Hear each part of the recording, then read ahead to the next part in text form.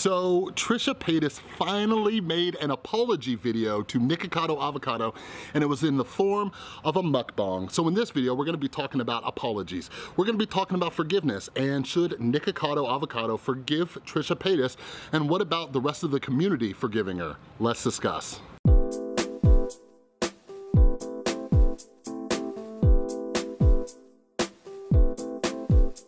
What is up, everybody? This is Chris from the Rewired Soul, where we talk about the problem, but focus on the solution. And if you're new to my channel, what I try to do is take different topics going on in the YouTube community, try to see what lessons we can pull from them to improve our own mental and emotional well-being. So even though I'm using Trisha Paytas and Nikocado Avocado as an example, this is for all of us, all right? So if you're into that stuff, make sure you subscribe and ring that notification bell.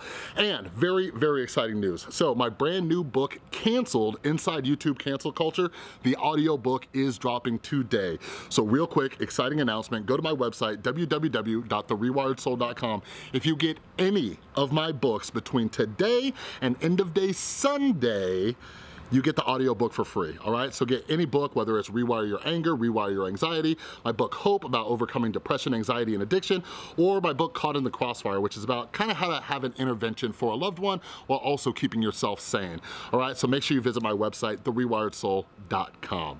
All right, so anyways, yeah, I'm in a different location. But yeah, I got some messages that Trisha Paytas finally apologized to Nikocado Avocado. And yeah, the first thing let's talk about real quick. Okay, I respect the hell out of people who make mukbang videos. I respect all of you who love you some mukbang videos, but personally, I do not get it. I don't get it. It was torture for me, but it's just like one of those things. Like different strokes for different folks, baby. But if that's something that you like, I actually did an interview with my buddy Carly Steele a few months ago. But anyway, she was talking to me about why she likes mukbangs and stuff. It's just, I personally can't deal with it. So something I was noticing in the comments, first off, is that I'm not the only one who doesn't really like mukbang videos. The second thing is, there were some people saying that this wasn't sincere because it was in this like weird kind of mukbang format. And something I'm gonna be talking about in this video about, you know, forgiveness and apologies and things like that. I'm going to give Trisha Paytas the benefit of the doubt. Like, maybe this is just something like that's like respectful in the mukbang community, right? You know how there's like different cultures and they do things a different way. So maybe this was just like a nod to Nikocado Avocado, since he's a mukbang YouTuber, and she made her apology video while she was chowing down on some Buffalo Wild Wings and then fettuccine. Was that from another place? But anyways, here's the thing. So those of you who have not read my book, Canceled, yet, you need to, especially because I got that deal going on. Something about canceled culture is a refusal to forgive people, all right? We refuse to forgive people. And this is something I learned so long ago, is that forgiveness isn't for like the other person, it's for us, right? Like, so many of us don't want to forgive because we feel like it's letting the other person off the hook. It's really letting ourselves off the hook. So to catch you guys up to speed real quick, for those of you who don't know how this went down, and sorry this is a little disorganized, I'm in a new setting, just kind of getting my groove. But anyways, years ago, Nikocado Avocado, he made a video covering Trisha Paytas' song, what was it called, Warrior? And yeah, she reached out to him and wanted to collab, and then she kind of ghosted him, okay? And a few months ago, I think it was in May, Nikocado made a video about, you know, this whole situation, how he was hurt and upset, and Trisha Paytas refused to apologize. Like this was a huge deal. So I guess the first thing that we need to talk about is like, first off, it's empathy. Like, I can relate to Trisha Paytas. Like, I can relate, and I know so many of you can too. So when it comes to cancel culture and getting rid of cancel culture and this mob mentality, is like putting yourself in somebody else's shoes for like just a second, right? Like just even a minute. Like, so many of us me and you, we've been in that dark place where we refuse to apologize, right? We refuse to. So Trisha Paytas, what she talks about is right around that time she had a lot going on, all right? And she talks about how Jason stopped talking to her. She talks about how the thing happened with Ethan from H3 Productions, and then Nikocado made his video. And you know, at that point, like if you just try to put yourself into the headspace of Trisha Paytas for a minute, like even like she said, it's not an excuse, but it's a reason, all right? And I think we need to do a better job understanding the difference between an excuse and a reason, right? Like for example, my drug addiction that I overcame 7 years ago, like there were a lot of factors. There was my genetics, there was, you know, the fact that I grew up in an alcoholic household. There were so many things. Those aren't excuses. I had to take responsibility for my recovery, but those were reasons. Those were contributing factors to my addiction. So Trisha Paytas had a lot of contributing factors where her head was as to why she didn't want to apologize to Nikocado Avocado.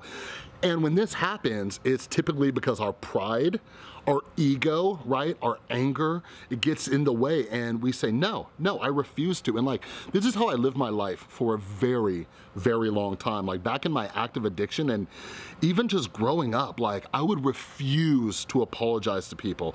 Like I refuse, like they wronged me, they deserved it, I was right, they were wrong, and I would just end friendships. I had such terrible black and white thinking, it would blow your mind. There were people who I would just completely cut out of my life, and I would refuse to apologize to them, even though in my head, I knew that I wronged them. I knew that I should apologize, but the way our ego works, it tries to justify the situation. It tries to make us believe that the other person hurt us more, so we don't need to apologize. And again, remember you guys, like apologies, forgiveness, it's for us, all right? It's not for them. Like today, and this is something I learned as a part of the program I work, which is when I am wrong, I promptly admit it, okay? Because here's the thing, and I wish the same for all of you watching this. At the end of the day, when I lay my head down to go to sleep, my ginormous noggin, all right? Like, I want to go to bed with a clear conscience, okay? I cannot afford to let my ego get out of control and refuse to apologize when I mess up, okay? And part of it too is, like I saw some people picking apart Trisha Paytas' apology, which is what cancel culture and mob and the hate mob does, right? Like when somebody apologizes, like they dissect it. And they were saying, you know, how she said like, if I made you feel that way, right? But like, that's the most you can do. Like, here's the thing, we have no control over how somebody else feels, all right? Like, yeah, there's things we can do to not be a dick, but there are certain things that might upset you and get on your nerves that don't upset me or get on my nerves. You know what I mean? For example, let's say I was having dinner with a mukbanger. Let's say I was having dinner with Trisha Paytas and she was chewing with her mouth open and making all these noises, right? That would frustrate me, but she also has thousands of people who love that she does that. So it's the way I feel. Like, so much of what we feel is just the way our brain processes things. You know what I mean? So I don't think it's doing anybody any favors when we say like, oh, they said if I made you feel that way. That's not a proper apology. Like, stop, just stop it. So the next thing is how long Trisha Paytas waited to apologize. And she said something in there, I forgot her exact quote, but it's like kind of like this better late than never. You know what I mean? And I think that's good. And I think that, you know, hopefully, and this is just me being an optimist, it's showing some growth in Trisha Paytas, like apologizing for something later. You know what I mean? Like, as much, you know, even though Trisha Paytas and I have some history, I don't think she's a bad person. I think she screws up just like the rest of us. You know what I mean? And it took her a couple months to really process that what she did to Nick was wrong, even if she didn't feel like it, because she had a lot of justifications and rationalizations for why she did what she did. Like, it took some time for her ego to calm down and her to realize like, oh wow, I did hurt somebody and I don't like hurting people. Like, sometimes we need to apologize even if we don't feel that we were wrong. You know what I mean? We need to apologize because a lot of us don't mean to hurt somebody's feelings, but we did. So sometimes it's just like, do the right thing and apologize, you know? So the last thing I wanna talk about is, should Nikocado Avocado forgive her?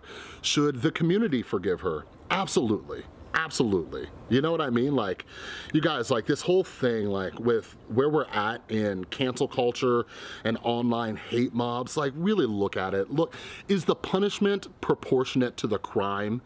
You know what I mean? Like, yeah, was she kind of being a dick for a while? Yeah, absolutely. But does she deserve forgiveness? Of course she does. Of course she does. Everybody does. I believe that like just about everybody deserves forgiveness. And again, it's for us, it's not for them. Like, Nikocado Avocado has been holding on to this for years. So in my opinion, in my humble opinion, my suggestion to him would be, it would be in his best interest if he accepted that apology, all right? When we try to hold this stuff over someone's head and say, no, you need to apologize this way or that way, we hold on to resentment. It hurts us more than it hurts anybody else.